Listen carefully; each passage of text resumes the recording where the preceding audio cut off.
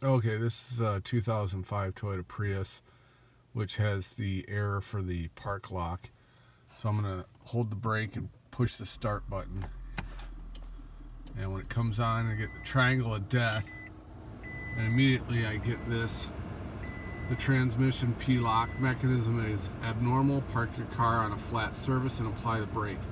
Now, I'm just going to do something here. I'm going to hold the info button for 3 seconds. Now it's gonna be hard because I gotta hold this and turn the headlights on and off 3 times. 1, 2, 3, and then this comes up.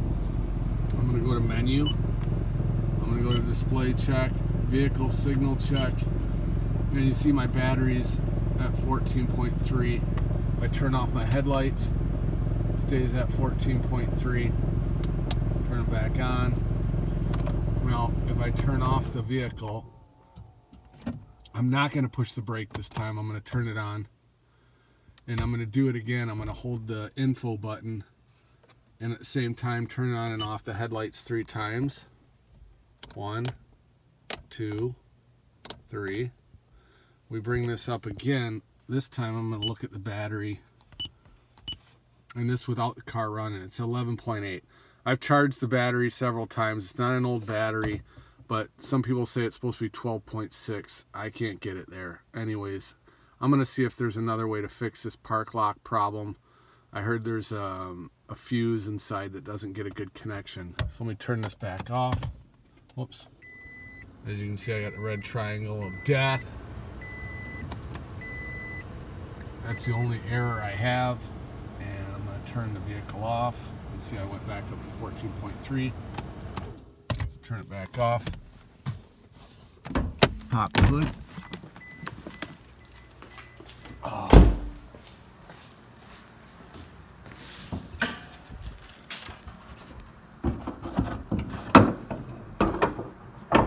And I'm going to go in the fuse box here.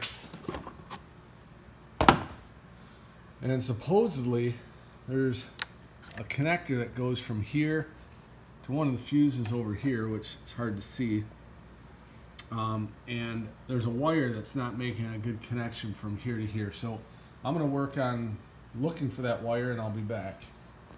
Okay, so after reading a lot of posts and a lot of things online, that 7.5 amp fuse that's right at the top there with the green wire coming out, that's called the P-Con, which is the parking mechanism. It's right there at the very top, P-Con main, 7.5 amp. That's that fuse right there. On the right side of that fuse is 12.7 volts, but on the left side is the output, which is when the fuse is installed. So what I did is run that wire up here to where this blue wire is at right here. I looked and the connection's a little crappy. Sorry for the light. I'm trying to get my lighting correct. This wire right here, this blue one, I put the wire off of that. I jumped it off of the left side on there. I know this is kind of hokey, but when I put it on there, I connected it, pushed it into that where the blue wire goes right there, if you can see that. And then when I turn on the car now, I'm going to go back inside the car. If you remember, just a short time ago, it said P Lock every time, and it's had the red triangle of death. So what I'm going to do is try this again. So now the triangle's gone, and I'm no longer getting that. Now, did bring up that it's cold outside. Yeah, I know it's cold outside. I don't know why it's showing that, because I'm parked in a garage and it's about 60 in here. So I don't know if that's just not functioning or what's going on with it. It is cold outside, but again, I'm inside. Anyways, I went back to info and nothing changed on there. That's when I hold the info button. I got to do it with one hand here, and turn the headlights on and off 3 times. 1, 2, 3. Bring up this screen here. When I go back to here, I'm still getting the same voltage. Now I'm going to shut off the car. Oops. Or turn on the windshield wiper.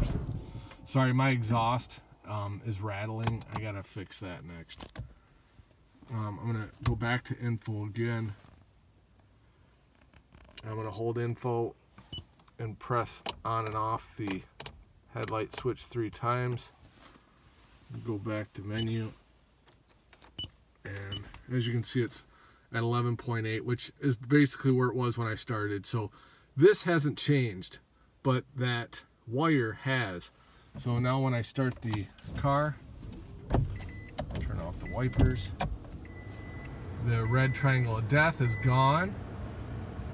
Let me turn this back off and get rid of that screen, turn it back on. As you can see, I'm not getting the park lock problem. Now, I used to only get this when it was wet weather outside.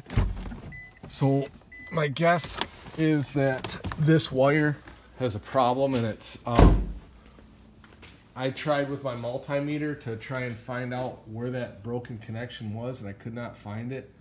So I'm going to route a little bit longer wire. I just did this for temporary to test it, and it worked. So good luck. Give it a try and see if it works for you. Thanks for watching.